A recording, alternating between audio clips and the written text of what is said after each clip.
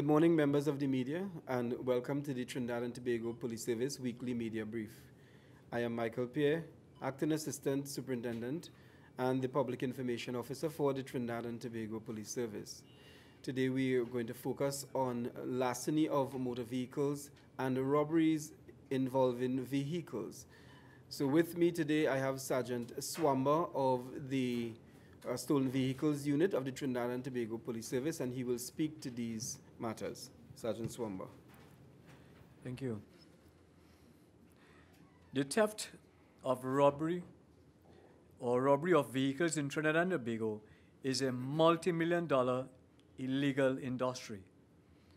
Often vehicles are stolen for resale or to use in the commission of a crime. One of the largest investment an individual will make in his or her lifetime is the purchase of a motor vehicle. As such, we must take every precaution to ensure that what we buy is what we get. There is the old adage, buyers beware. There are simple precautionary measures that we can adopt in purchasing a vehicle. They are as follows. Use the certified copy to ensure that the owner, registration number, chassis, and engine number correspond. It is wise that the purchaser conduct a mortgage search on the vehicle at the Registrar General Department. When paying for vehicles, use a certified manager's check. There is a receipt by itself, and if the need arises, gives the police a paper trail to follow. Never walk with cash to pay for a vehicle, as you can become the victim of a robbery.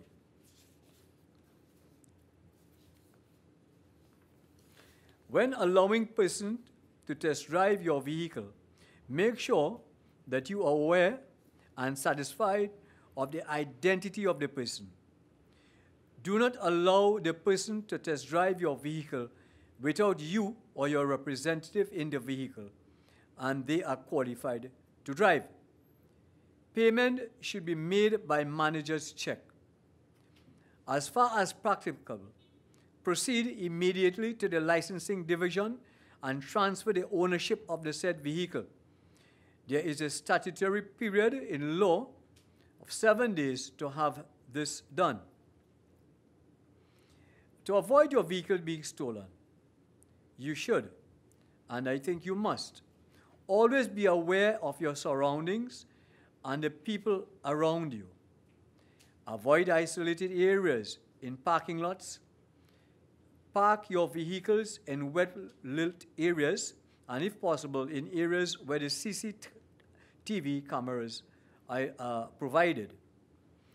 When entering or leaving your home, residential driveways and gates, shopping malls, business places, fast food outlets, check the surroundings for strange persons loitering in the vicinity. If unusual activity is observed, make a block and return. If you are still suspicious, call the police.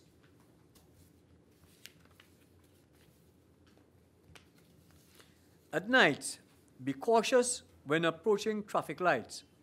Carjackings have often occurred at traffic lights where vehicles are struck from behind, and when the driver comes out, he or she is taken away, a vehicle is taken away. Always leave sufficient space from the vehicle in front of you so that in the case of an emergency, you can easily get out of harm's way. Install anti-theft devices such as steering locks. I always speak about the one that goes across the steering, your gas lock, pedal locks, preferably with a vehicle tracking device, for example, the GPS, which is a global positioning system, which in modern day times, we can track your vehicle when it is stolen. Place marks of identification that you alone would know in hidden areas of your vehicle. In the event that your vehicle is stolen and any identifiable part is recovered, the person found in possession of the part would have to satisfactorily account for their being in possession of that part. Also, it is an easy method for you, the victim, to identify it.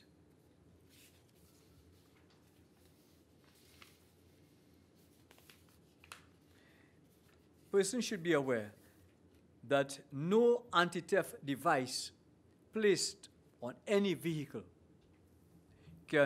is guaranteed.